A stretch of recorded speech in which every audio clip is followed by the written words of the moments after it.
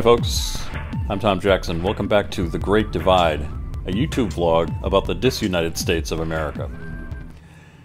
Conservative media has been on the warpath like never before lately, against everything that doesn't fit into its narrow-minded little cabal. Two recent events show how this has gotten way out of hand. Let's start with the words and actions of the current president.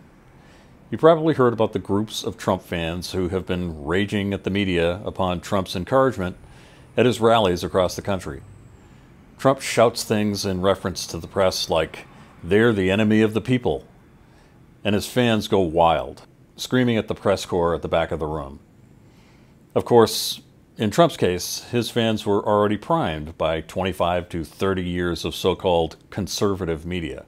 Fox News, a term I use loosely, and Rush Limbaugh, the veterans of the form, have raged about the liberal media, in other words, anything that isn't way to the extreme right, constantly for as long as they have been on the air. Dictators have traditionally tried to get their supporters to turn against the press. That's what is clearly happening here and now. Trump, in all his Mussolini-esque self-aggrandizement and bluster, should be reminded that as president, he is not a dictator, and he is sworn to uphold the Constitution.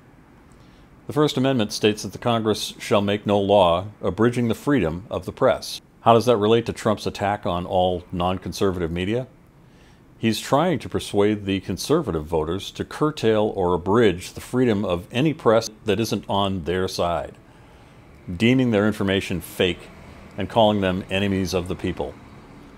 Granted, the president is in Congress, but he has the power to pull an end run around Congress. And that is exactly what he's doing here. The calls for him to stop this inflammatory, arguably inciting language have to increase, not quietly slink away and hope for the best. The other incident is the recent ousting of Alex Jones's conspiracy program from a few major social media platforms. Let's get a couple of the completely wrong arguments in this defense out of the way. This is not a First Amendment issue, because Congress did not enact a law that ultimately suppressed Jones's speech, and Jones's media production is not journalism, i.e. not the press. So that takes care of any First Amendment argument on his behalf. Second, Jones hasn't been censored. He still has lots of internet presence, including his own site, and no doubt links to other far-right websites. So let's get to the real issues here. One thing that I find particularly alarming in reading the reactions defending Jones are claims that what he produces for his show is just his opinion, to which he has a right, and information, as though the fabrications he peddles have any factual value whatsoever. These arguments are completely disingenuous. Jones produces a show on which he actively fabricates stories that are not based in fact.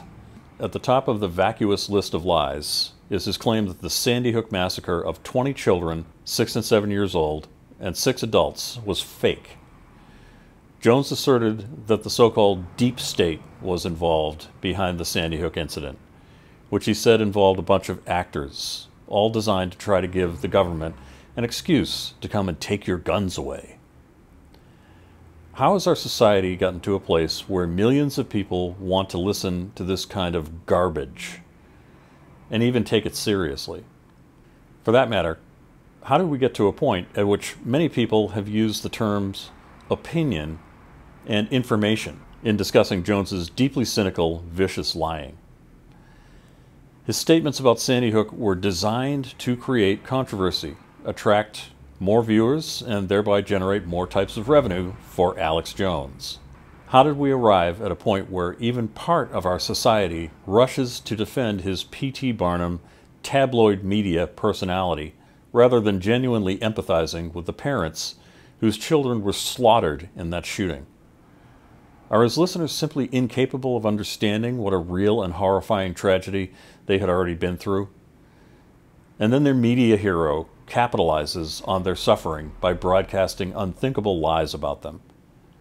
What the hell has happened to us? Alex Jones may or may not be an unhinged lunatic. In his divorce child custody litigation last year, his lawyers told the judge that his show is all an act, after his now ex-wife's attorney tried to get full custody of the children for the wife by pointing to how unhinged Alex is. The fact is, whether he's clinically certifiable or not, the endless lies he tells on his show, all to further enrich himself at anyone else's expense, show that he is a vicious person. By the way, Trump and some other conservatives may consider viciousness a good quality, but I don't.